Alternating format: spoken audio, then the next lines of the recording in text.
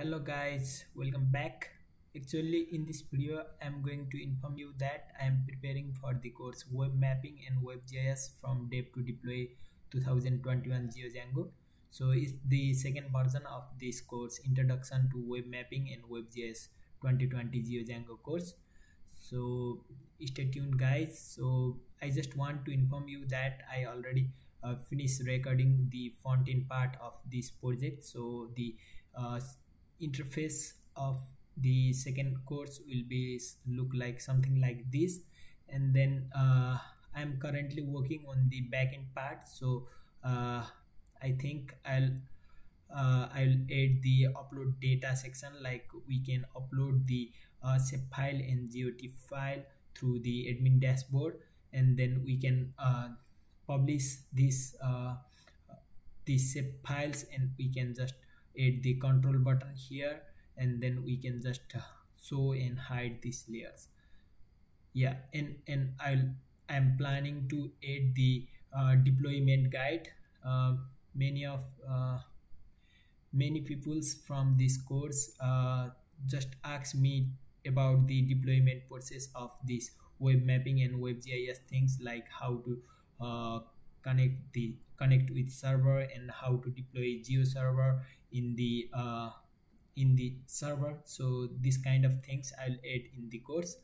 And here in front end part, actually I added some of the functionality, like we can just toggle between these base layers, and we can just control these simple markers. And then also I added this marker cluster here, and then this will come up with pop-up things.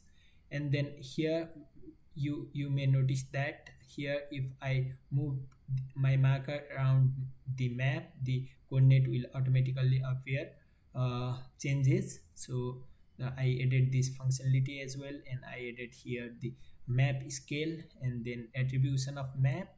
And this one is the simply zoom in zoom out button, which by default come with the leaflet. And then I added this print functionality, so we can print in different size like this map.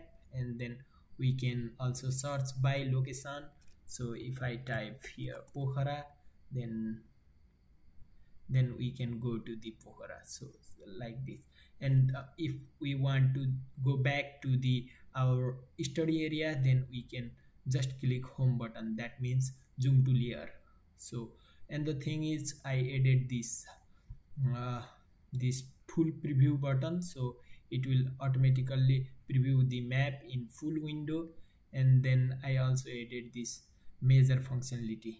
Measure means measure distance and area. If you click on 2 points, then it will give us the last point coordinate in a latitude longitude format, and then also it will give the path distance in kilometer.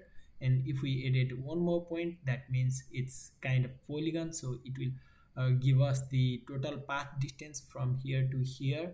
And then also it will give the area in square meter. So I can just click on finish measurement to finish our measurement, and it will by default pop up with the distance and area.